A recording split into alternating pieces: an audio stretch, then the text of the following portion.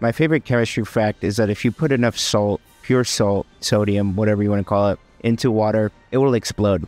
Today I'm playing the same deck that I've been trying to play. Last video I lost all games, I'm pretty sure. But this time I'm gonna go with Fireball because Fireball. And yeah, let's. Oh, my iPad fell. That's not a good sign. Okay.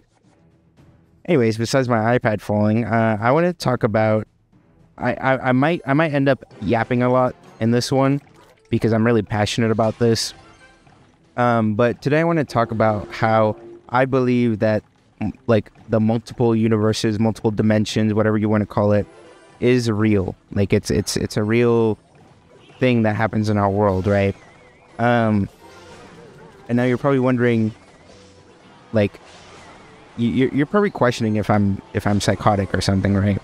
Because, you know, the idea of multiple are we serious?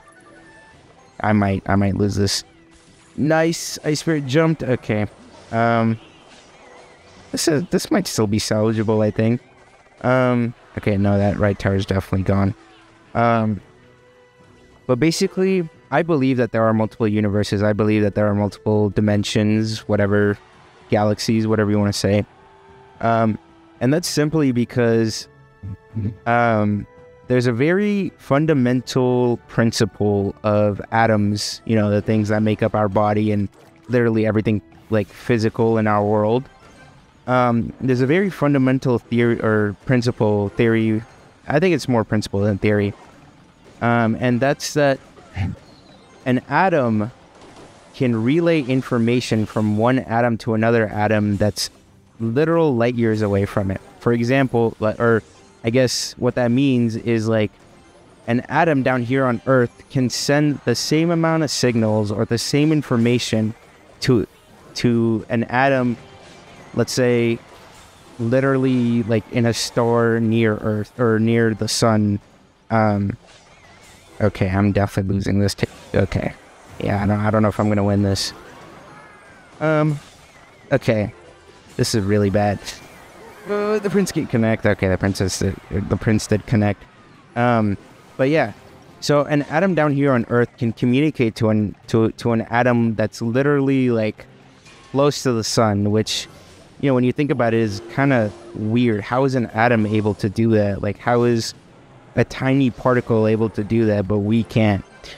And that, oh my god, okay. I'm just gonna have to fireball and log all this. Nice. Okay, this guy's just gonna bully me. Yeah, he's just gonna bully me. I might be screwed, actually. Okay, let's go like that. See, he's probably just gonna zap. Oh, he used log. Yeah, I'm gonna lose this. But basically, the fundamental principle of atoms is that it exists at every single point in time, at any position in time, in time and space. Yeah. So basically, what that means is that an atom can do whatever it wants to do, and we have no idea. The only reason we know the existence of atoms is because they stay in a fixed position when we observe it. So what that means, for example, is like, you know, I have a table with a room in it, right?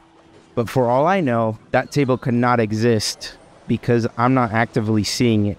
The atoms in the atoms that make that table could very well not exist. It could literally disintegrate, or not disintegrate, but, you know, deform and go somewhere else the minute I look away. But as soon as I come in and I know that there's a table that exists there, the atoms come back and form that table. I know it's a little abstract to think about, but that's kind of that's an example. It's not reality. It's not true. It's like it's not a theory that we can prove to be completely true. But that's one of the basics we know of atoms, is that they can exist at any certain orientation, space, whatever you want to call it. Yeah. And so basically there was a Yeah, so there was a study that was done, and it won the Nobel Prize actually, I think a year or two ago, that basically tried to prove this idea that an atom on Earth can send signals to an atom that exists somewhere else. I think they did like an atom in Europe was like communicating with an atom in China or Asia or some part of Asia. I think I forgot what part of Asia it was, but that's kind of the basis of where I'm going with this. So, keeping in mind all this info that I just gave out to you, rapid fire. I'm sorry. I know it was a lot. Keeping that in mind, it starts to make sense as to why there would be, alternate dimensions or alternate universes or what have you. This guy's probably going to freeze this right here. That's why I'm going to get my fireball ready. Nice. Okay. Is that going to connect to the tower? Okay, it didn't. So, yeah, when you think about those two, like, finds, studies, whatever you want to call it, it kind of makes sense as to, us having like different universes, right? Because when you think about it, what is the definition of another universe or another galaxy or another dimension? It's literally the same, environment that we live in, or not environment, but the same situation, same whatever you want to call it, like same physical thing that exists. It's another universe like ours, just with different variables. So like, for example, in this universe, the theory is that we evolved from bacteria. Bacteria came together, formed tissue, and then we got fish, and we evolved from fish, essentially. That's kind of the theory of like fish, blah blah blah, but reptiles, like the reptile lineage, and then the reptiles decided they want to come out of the water, and that's where monkeys, and then we came from monkeys and all that. Where was I going with this? Oh yeah, so we could have a universe where we evolved from, I don't know, insects, rocks, whatever, and there's another universe that lives with rocks or something like that, right? How did the ability not go off? That's stupid. And so then you kind of think about it, and you're like, okay, well, if I exist in this world, right? If I exist in this specific point in time, at this specific space in time, or point, space, whatever in time, then what's to say that I don't exist in another universe like mine with the same atomic composition as me, right? And that's why I believe in multiple universes, in multiple dimensions, galaxies, all that.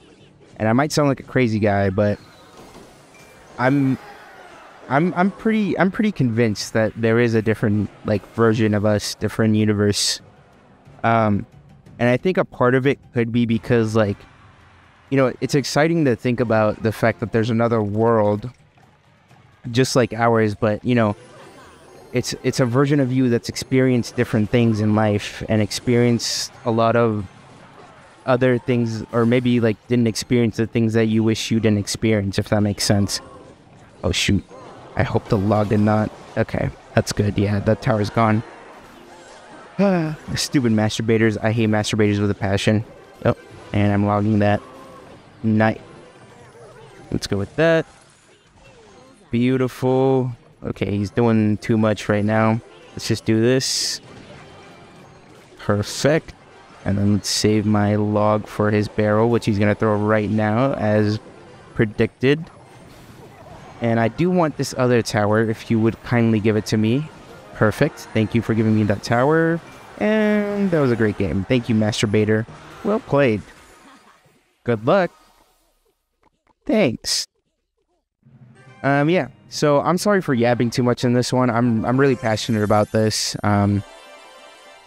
like probably 25% of my degree was about this. But yeah, moral of the story is I believe that there's multiple universes, and when you boil it down to all the principles and theories we know about atoms, it kind of makes sense.